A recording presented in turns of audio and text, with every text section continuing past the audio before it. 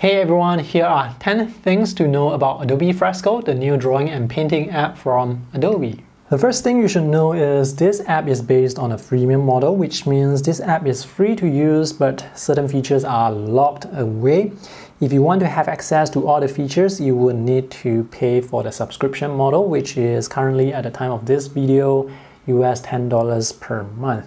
Now, if you happen to have the Photoshop plan or the Creative Cloud plan, you can sign in with your Adobe ID to unlock all the features. But if you have the photography plan, unfortunately, that plan doesn't give you all the features for this app. So right now, I think if you really do want to use this with all the features unlocked, it's best to get the Photoshop plan, because it doesn't make sense to just buy the subscription plan alone for Adobe Fresco when you can get the plan with Photoshop and Adobe Fresco. Alright, let's see what are the features that are locked away with the freemium model. With the freemium model, certain brushes are locked away. They are identified by the star icon, and when you click on the locked brush, basically, when you click on any of the premium features, this screen will pop up asking you to subscribe or upgrade to their plan. This is in Singapore currency, by the way. Adobe Fresco can import Photoshop brushes, but that functionality is locked away. Let's look at file export. There are two options here, publish and export and quick export. File export is limited to PNG and JPEG. PSD and PDF are locked away. So with this option, you cannot export to PSD and PDF, but somehow for the quick export option, this actually allows you to save as a PSD, and this is a full resolution PSD with no limitation. Maybe the Adobe programmers forgot to lock that feature away, because when you take a look at the quick export settings here, it only allows you to choose between PNG and JPEG, but when I clicked the quick export earlier, it allowed me to export as PSD, so I'm going to leave this blank. If I choose one of these, I will not be able to export as PSD anymore. The second thing to know is Adobe Fresco is supported on these iPad models. We have iPad Pro, all the models, iPad Air 3, iPad 5, 6, and 7.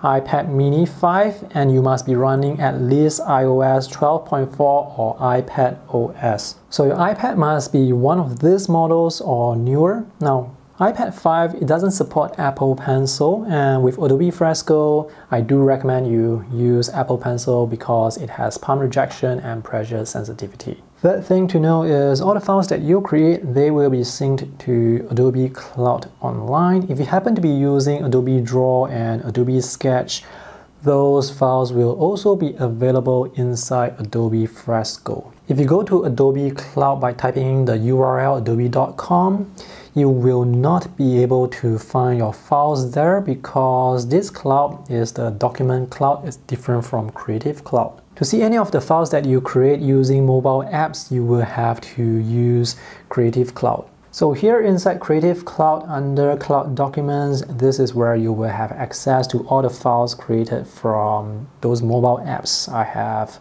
2 files here and 2 folders. Now, all these files and folders, they will take up space from your plan. So if you are using the free plan from Adobe, that's going to be 2 gigs. And this file here, see 10 photos. This is a file with just 10 photographs duplicated on 10 separate layers, and it takes up 80 megabytes. So you can expect to run out of space from your free storage space very quickly. The fourth thing to know is when you are drawing, Adobe Fresco will automatically save a time-lapse video of your drawing process. But at the time of this video, there is no way to change the quality of that video. So you cannot change the frame rate, you cannot change the size of the video, which is limited to 1080p, and you cannot change the quality, the compression of that video. To export a time-lapse video, you just have to click the share button, click publish and export, choose time-lapse export. Now, if you are watching this time-lapse video on your computer, you're going to see very severe compression. Here on this iPad, it still looks alright. And the frame rate is 8.5 frames per second, and there's no way to change that. at the time of this video. The fifth thing to know is when you export the Adobe Fresco file as a Photoshop file, you can actually open that with Affinity Photo. This is version 1.7.3 on the iPad. You can do that on Mac OS as well as on Windows using the same version of Affinity Photo. I'm not sure what version of Photoshop file this is, so I cannot confirm whether or not the older versions of Photoshop can open the PSD that's exported by Adobe Fresco. For point 6, let me just talk about the main selling point, the highlight of Adobe Fresco, and that's the ability to use the live brushes. What live brushes are the oil and watercolor brushes that try to mimic how oil and watercolor actually works, how they actually behave in real life. And here it works quite well. So I have applied some watercolor onto the canvas, and you can see the watercolor spread out very gradually as if it's real water. Let me pick another color to add some shadow. So now I can blend the watercolor to create some soft shadows very easily. And once I dab the paint onto the surface, the colors will start to spread and blend very softly, very nicely. You can also pick a brush that is white and sort of lift up the paint to create highlights. I've just picked a really small round brush with red paint, so notice how when I add the paint onto the canvas, the color spreads out. And now I'm testing the oil brushes. For oil brushes, they have tilt, so I can actually use the side of the Apple Pencil to paint over large areas. And the responsiveness for this app, it's very responsive. The good thing about oil and watercolor brushes is, well, they aren't locked away in the free model, so you can still use them. So let me pick some white paint. So this is how blending will work. When you are painting over existing paint, it would actually react with the paint beneath. So this is quite amazing. You can also choose how much paint is on your brush. So right now I have a lot of white paint. All this blending and color mixing, it's very responsive. It happens really fast.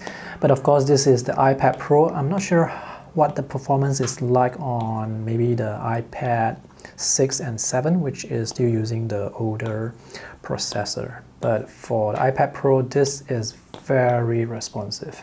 The next thing I want to talk about is finger gestures. This app, it does support finger gestures, but it's quite limited. So for example, we have double tap to undo. You can find all the gestures under the settings, app settings, view gestures. This is the list of default gestures available, and there is no way to customize them. The next point is there is only sRGB color mode. You cannot choose other color modes like CMYK. Even when you click print, even when you choose the A4 size canvas, there is no way to choose CMYK. When you export the file later on and view it on the computer, it will show you sRGB. You can change the dimensions, you can change the print resolution, but not the color mode. When it comes to importing photos, unfortunately, it can only import a low-res version of the photo, even if your original is high resolution. So here I have this photo, which is actually a 16 megapixel photo, and this is how pixelated it is. So if you're someone who do speed painting, who does photo collages, who need to use high resolution photos in your artworks, well, this is a deal breaker, obviously. It's like this for the freemium and the subscription plan. So maybe Adobe will change that in the future, but this is how it is right now. The last thing I want to talk about is the Adobe Ecosystem or the subscription plan. So when you stop paying for the subscription plan, you will lose access to all the premium features, all the unlocked features. You will still be able to open the files, but certain functionality that makes life easier will be lost, like the ability to export files into PSD. So this file format here, PSDC, this is created by Adobe Fresco. I'm not sure if this is actually a Photoshop file or a variant of a Photoshop file. Anyway, these are my files on the Creative Cloud. If I try to do a quick export, it actually allows me to export as a JPEG. There is no way to export as a PSD, and for some reason there is no way for me to change the file format in the settings because there is no functionality to do that. So to export as PSD, I will have to do so inside Adobe Fresco, and if I don't have the subscription model, I won't be able to do that. I'm pretty sure the PSD export that I showed you earlier, that's a feature that is meant to be locked away. Yeah, so that's just how the way it is with such subscription plans. Oh, the last thing I want to tell you is for some reason, Adobe Fresco on my iPad, it takes up a lot of space. The app itself, it takes up slightly over 500 megabytes, but the documents and data are 5.9 gigabytes. And you saw earlier, I only have 2 files there. So I'm not sure how those 2 files are contributing to the 5.9 gigs of storage.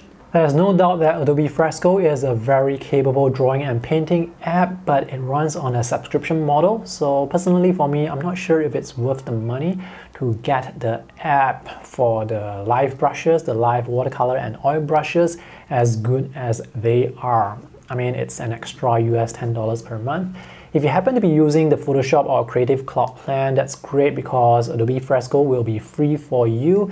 But if you're not, is it worth subscribing to a $10 per month plan just to use those brushes? I mean, there are other capable drawing apps out there, and I cannot end this video without talking about Procreate, which is just $10 for a lifetime use with no limitations. I would love to hear from you what you think about Adobe Fresco. Let me know in the comment section below. Personally for me, I will be sticking with Procreate.